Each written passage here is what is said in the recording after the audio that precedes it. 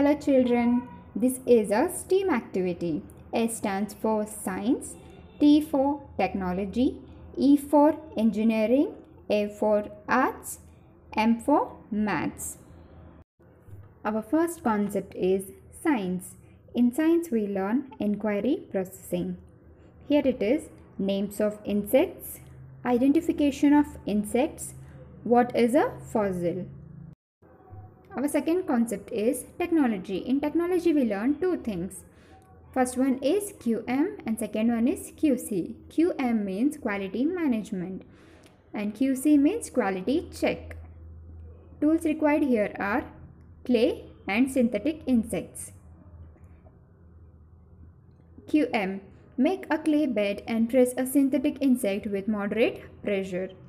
QC: remove gently and see the engraved body structure and body parts with your eyes. Our third concept is engineering.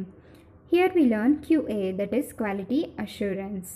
Solution: use clay for the fossil to engrave. QA: we must see the structure and the body parts of the insect. Our fourth concept is arts. Art can include fine arts, play, drama, art and craft, etc. Here we learn clay kneading and clay pressing. Our fifth and last concept is maths.